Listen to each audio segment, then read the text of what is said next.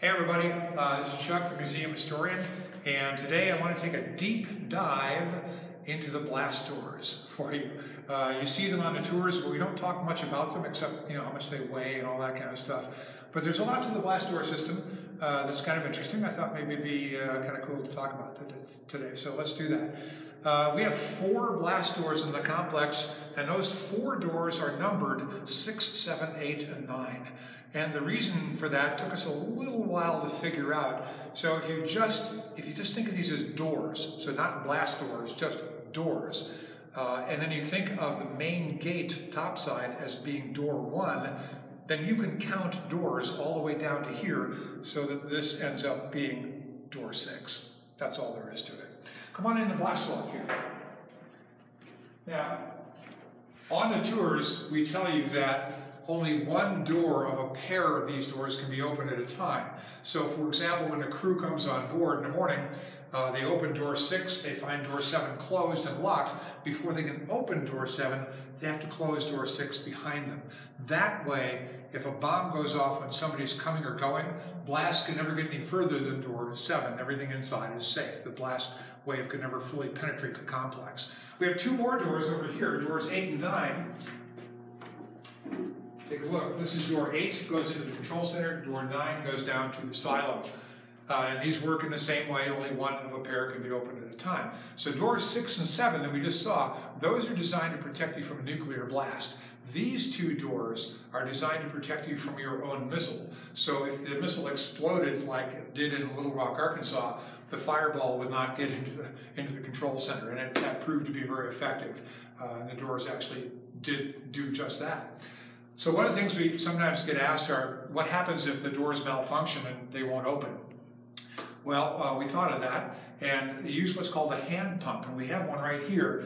This is a hand pump. The hoses for this are missing. There should be some hoses that are wrapped up along the side here, but you can take those hoses and connect them to these little boxes right here, and here, and when you do that, then you can use the pump and just pump it like this and pump the doors open by hand.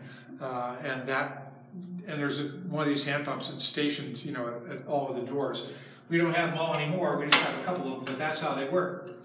And there's a little gray box like this for each of the blast doors. All right, come on back out here. One other thing that can happen is,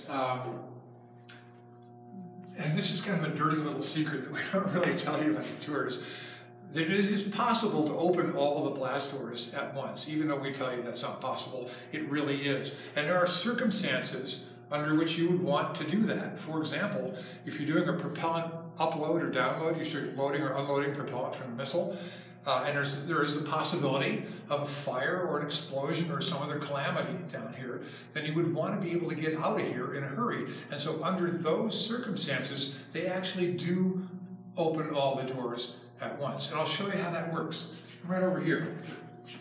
This is something else you don't see on the tour because we can't move the door that far, but I've arranged today so we can actually move the door.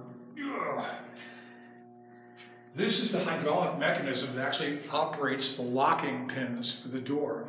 And so once you get past blast door 6, the main door, you can open all the doors just by manually pressing down on the valves like that, and all the doors will go open. Incidentally, sometime in the 70s, somebody figured that out. It occurred to someone that, wait a minute, if a bad guy could sort of bring their own hand pump with them and pump the door 6 open, then they're in to the complex. There's nothing you can do to stop them. And so they thought, oh, wait a minute, that's not such a great idea. And so what they did to counteract that is they installed what amounts to a huge night latch. And here it is.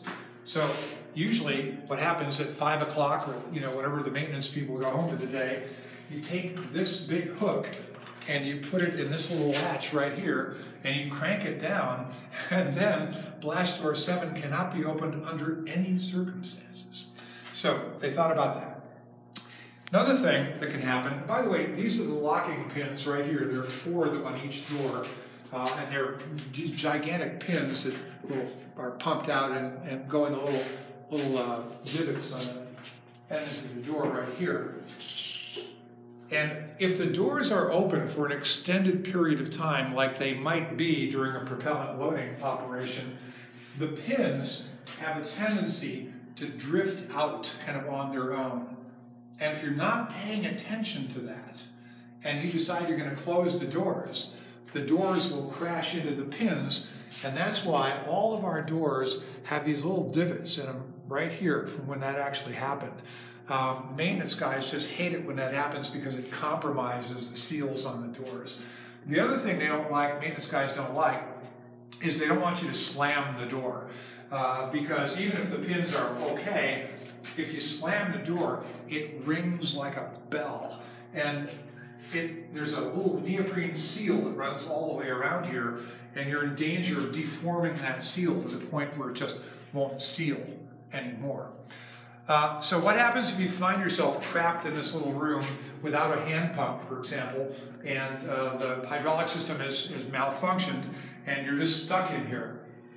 Well, there's actually, I've been in a couple sites that have been excavated. In fact, you can see there's 4 little holes right here. There used to be a little sign right here. Someday we'll get a replica made. And there was a sign with emergency instructions on there about what to do if you find yourself stuck in here. And instruction number 1 was, remain calm.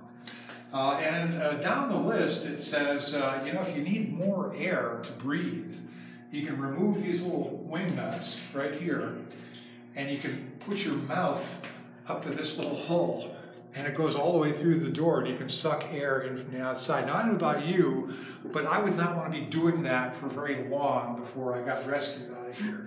So that's what these are called breather holes, strangely enough. And you can also use the breather holes, and they did this in Rock, Kansas. I think they did it in the Arkansas accident as well.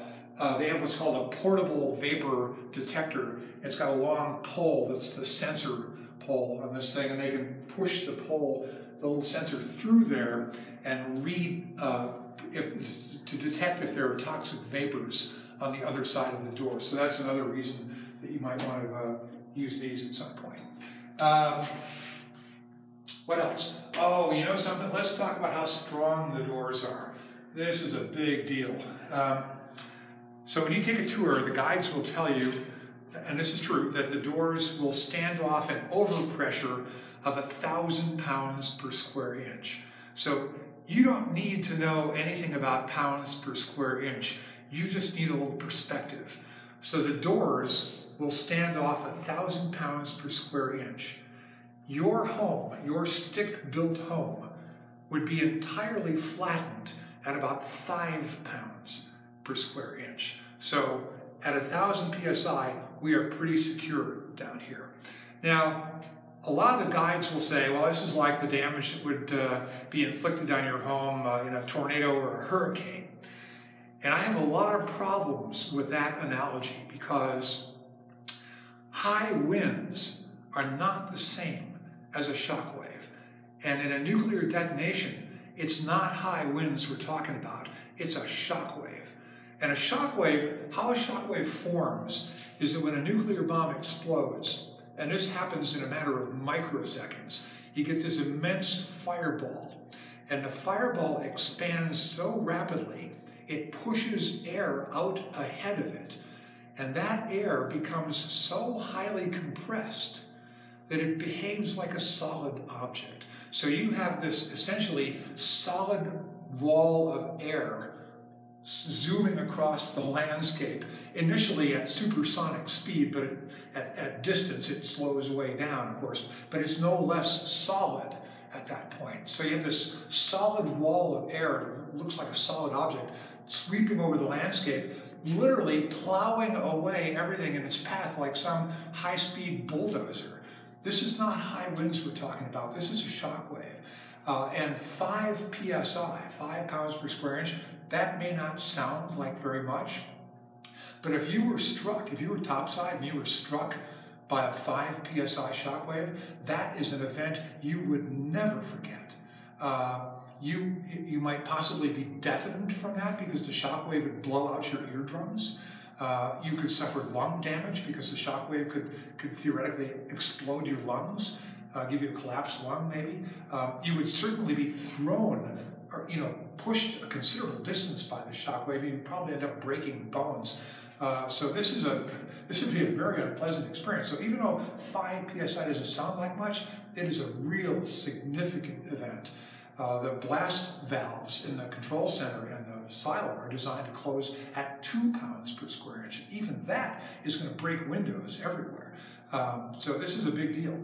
So think of it this way, with respect to high winds and a shock wave, that you can stand up in a 30-mile-per-hour wind, but you cannot stand up in front of a 30-mile-per-hour bus. And that's the difference between high winds and a shock wave. So that's why I don't really like this tornado hurricane analogy, because it doesn't really get to the heart of what's going on, and what the blast doors are really designed to protect against is an event something like that.